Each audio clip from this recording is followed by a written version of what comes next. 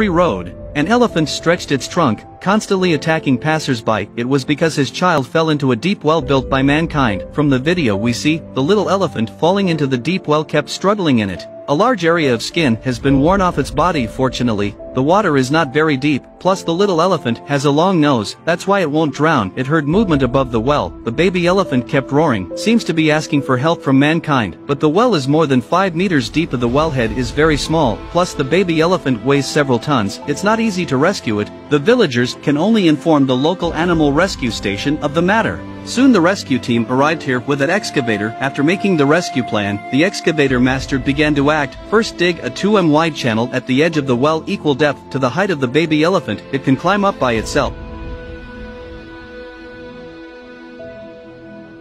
At this time, the villagers were really distressed to see the little elephant's wound, so he took the potion and sprinkled it on his wound. The wound suddenly stopped